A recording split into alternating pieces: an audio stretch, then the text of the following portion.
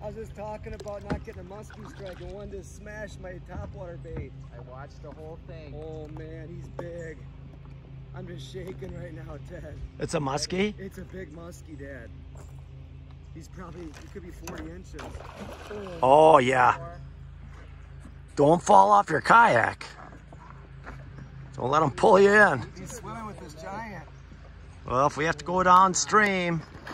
Oh, don't reel in too close, so. Oh yeah, that's a nice one. Should I get my net out, Ted, or you want to get your net? You're not using your net. No? Okay. No, you'll lose him. Oh, this is a nice musky. Take it easy. Fred, Fred, Fred, musky. musky.